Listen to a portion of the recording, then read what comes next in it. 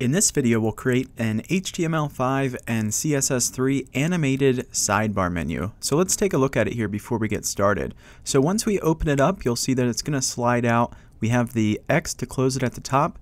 Then we have our navigation items with the red hover effect and the icons to the left.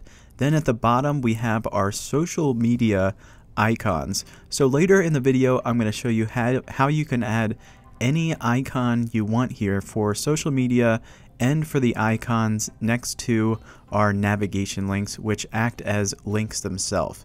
So in the description of this video will be the Sidebar starter files, including the finished version that you see right here. So the version that we'll be working on through the tutorial with index.html and style.css, I'm going to be using the free program Sublime Text to edit it as we develop the menu, and then I'm also going to have it open in Google Chrome while we're building it. Okay, so I'm going to go ahead and put this aside. I have index.html and style.css open here in Sublime Text, and from the top of index.html we have the title, then we have a link to fontawesome.com, which is where you get the names for the icons that we're using, and then we have a simple script here for opening and closing the side menu or slide menu already done for us, so we already have this slide effect going. Okay, so also in style.css we have a Google font imported for us. So let's go ahead and get started with our first tag here. So let's start with a div ID, and we're going to call it content, and this will wrap our navigation menu as well as all the content that's off to the right, which is going to push off from the left side. So then underneath that, let's add a span class, and we're going to call this span class slide, and this will be for our opening button. So we'll create our link here for that. And I'm just going to leave the link blank, and then we'll say on click because we want to click the icon there.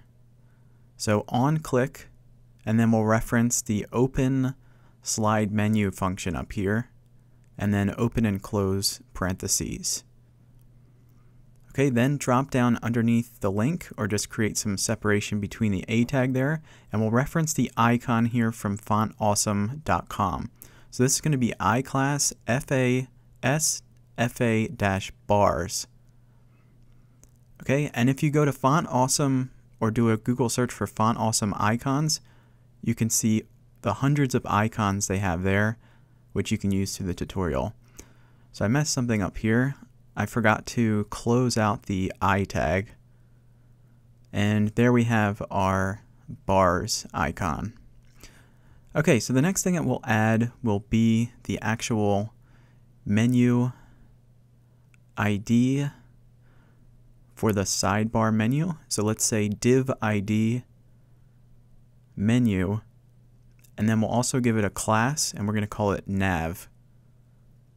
Then we can drop down and close out our div, and the first thing we'll add inside of here will be the X for closing the nav menu.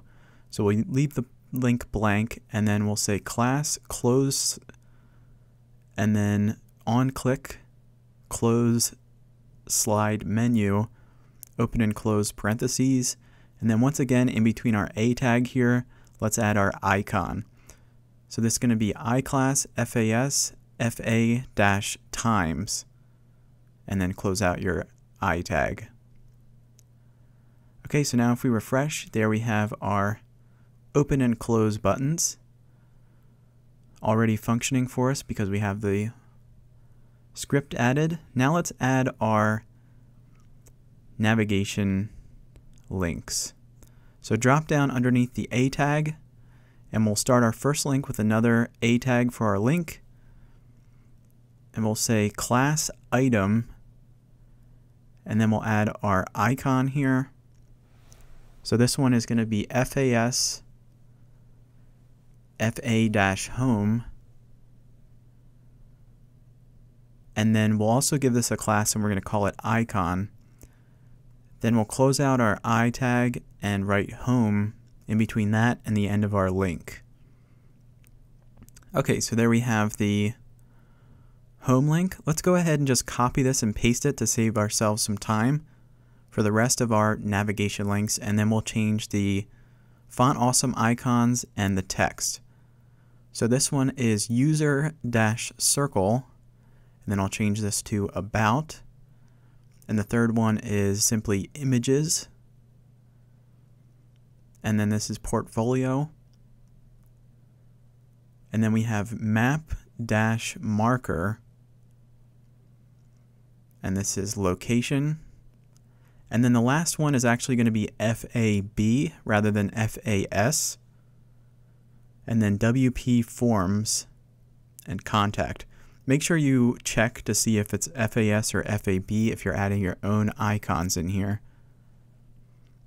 Okay, so there we have our navigation items. So let's add our social media links next. So we're going to put those inside of an unordered list, and each one will be inside of its own list item. So li and then ahref pound. I'll leave this blank. You could do facebook.com or your link to Facebook here, and then we'll add a class and we'll call it inline, and then we'll add our icon from Font Awesome for Facebook, which is FAB fa-Facebook, and then close out our I tag. Okay, so now if we refresh, there we have our Facebook link with a dot next to it because it's a unordered list.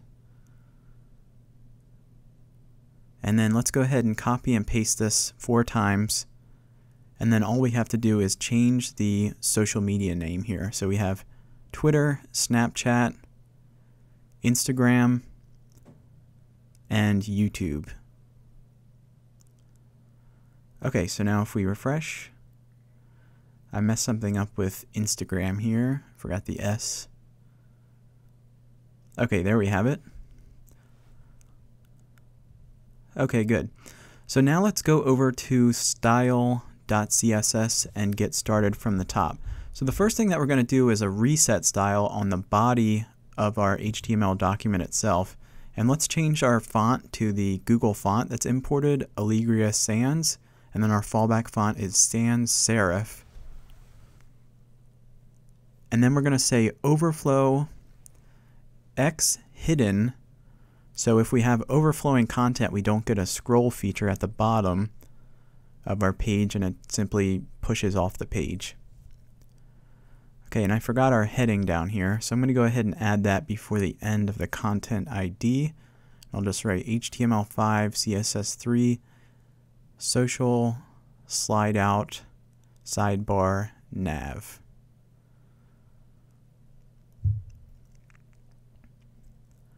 Okay, looking pretty good. So let's go ahead and style our content ID next. So let's give it some padding, since there's some padding between the corner there and our icon. So we'll do padding all around of 15 pixels. And then we want to add a transition. So if we click on our open button right now, it's just going to shift right over there instantly. But as you know, with the finished version, we have a smooth transition here. So what we're going to write is transition margin dash left 0.7 seconds. And then we'll say overflow hidden, and let's give it a width of 100%. Okay, so now if we refresh and we click the open button, it's going to slide over nice and smooth for us. And we'll also do that to the closing button in just a moment. So let's style the Font Awesome icon for the bars there. So we'll reference the slide class. So dot slide A for our link, and then we'll give it the color of black, hex value black 000. And let's change the font size to 36 pixels. Okay, so there we have our opening icon looking just like the original. And now let's do our closing icon here. So to get to that, we'll reference the nav class and the close class. So we'll say .nav .close, and then position absolute, and top 8 pixels away from the top, right 22 pixels away from the right, and then margin left 50 pixels, and we'll give it a font size of 30 pixels, and then let's change the color to CCC, which is that kind of light gray shade we're seeing. Okay, so if we refresh, it's going to be off to the side here because we haven't styled the actual nav yet, which will be off to the left. So let's go ahead and style that now. So that'll be the nav class after our div ID menu. So we'll say .nav. We'll give it a height of 100%. And then we're going to give it a width of 0. I'll add the 0 in just a second. I want to see how it looks before adding 0. Position fixed, z-index 1, so it appears on top of our body or content ID. And then top left 0, background color 282828, which is kind of the soft black color or dark gray. Okay, so now let's add width 0. Okay, so now everything is going to shift with it once we add width 0. Alright, and then let's say overflow X hidden, and we'll give it some padding on the top there. So padding top 60 pixels. And then we'll give it the same transition duration as we did the open button. So 0.7 seconds. Okay, so now if we open it, we have our list items or navigation items with the padding up there, and it's closing nice and smooth. So now let's style the actual navigation links themselves here. So if you remember, we gave them a class called item to separate them from our social links. So we'll reference the nav class, the link, and the item class. So .nav a.item. And we'll say display flex and flex direction row, padding 18 pixels top bottom, 30 pixels left right. And now if we refresh, there we have them displaying vertically for us with the flex direction row. And then font size 30 pixels. And then let's get rid of the underline with text decoration none, and then give it the same color that we did the X with CCC as our hex value. Okay, so that's looking pretty good. And we'll add our background color, which is different from the nav background color at 3D, 3D, 3D, bit of a lighter gray. And then our border. So border 1 pixel solid CCC. Okay, so now if we refresh, it's looking pretty good, except for we don't have a border on the last navigation link. So let's add a class for that. We'll just call it last. So item space last. And then we'll reference our nav and the last class. So .nav .last, and then border bottom 1 pixel solid CCC. Okay, so now if we refresh, there we have our border on the top and bottom of each one. Now let's add our hover effect. So I want to reference the nav a item again, and then we'll write :hover, and let's change the color to white for our text, which is FFF, and then our background color to red, which is the hex value CF000, and then transition 4 seconds for when we hover over it so it doesn't change instantly to the red shade. So now let's add a little bit of padding and make our icons a little bigger. So we'll use the icon class that we added here for our Font Awesome icons. So we'll reference the nav and then the icon class. And we'll say padding right 10 pixels and then font size 35 pixels to make them a little bit larger here. Okay, and that looks pretty good. So it's looking just like the original, except for let's move our social icons into the nav class, and we'll want to reference the unordered list here. So let's say .nav ul and then display flex and position absolute, and then we'll give them a width of 100% and margin top 50 pixels to separate them from our regular navigation links with the border. And then we'll want to move our closing div for our div ID menu and class nav to underneath our unordered list. Okay, so now if we refresh, it's going to be on the left here. And there we have them. So now let's get rid of the dots next to them, next to each list item. So we'll say nav ul li and then list style none.